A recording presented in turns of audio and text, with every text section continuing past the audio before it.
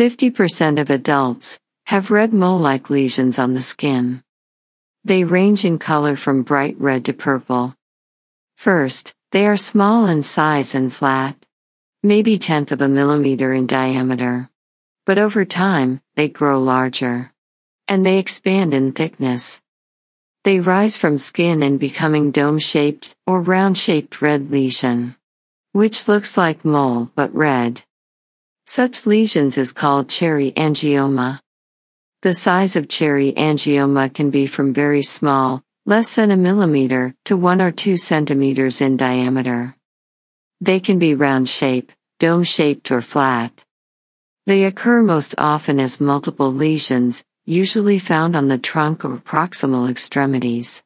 They are rarely seen on the face, hands, and feet. Cherry is called because of its color and shape, and angioma means benign growth of tissues which mainly consist of small blood vessels. Cherry angiomas may bleed profusely if they are injured. Cherry angiomas have no association with any cancer or malignancy. The numbers of such lesions increases with age. That's why sometimes it is called senile angiomas too. Cherry angiomas can develop gradually over age or can also occur in an aggressive eruptive manner in any age. Eruptive cherry angiomas indicates the sudden development of multiple and extensive cherry angiomas. They may be seen in the following conditions. A side effect of topical nitrogen mustard used for the treatment of vitiligo. A side effect of cyclosporin. Chronic graft-host disease. Lymphoproliferative diseases. Human herpes virus 8. The underlying cause for the development of cherry angiomas is not understood, but risk factors include aging, pregnancy and mutation of the genes, NOC and GNA11. Diagnosis.